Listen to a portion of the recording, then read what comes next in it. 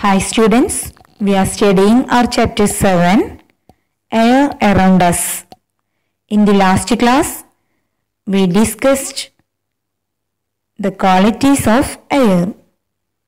Today we are going to learn uses of air. Do you know, air helps us to do many things. Air helps us to dry clothes. We also need air to blow out candles. Air helps us to fly kites. We use air to fill up food bowls and tires of cars, buses or bikes. Air helps us to move things such as a sailboat. And the most important one is plants and animals breathe air.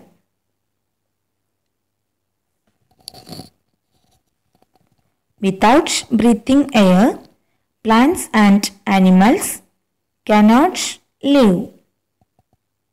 Isn't? These are the uses of air. Can you say it once more? Try to say the uses of air. Yes, we need air for breathing. Air helps us to dry clothes. We need air to blow out candles. Air helps us to fly kites.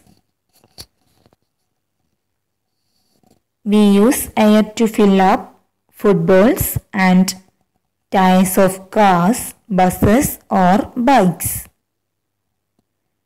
Air helps us to move things such as a sailboat. Okay, very good. Students, clean air is an essential thing for us.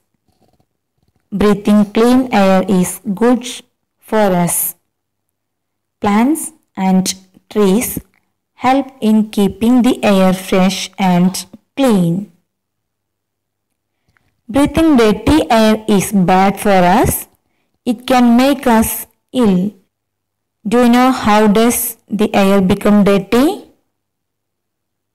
Smoke from cars, buses, bikes and factories makes the air dirty. Breathing the dirty air is bad for us because it can make us ill. So breathing clean air is good for us. Plants and trees help in keeping the air fresh and clean. So to make our air clean, we want to plant more trees because trees and plants help in keeping the air fresh and clean.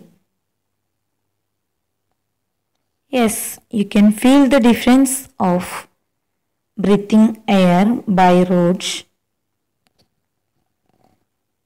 Breathing air in a road and the air in the park.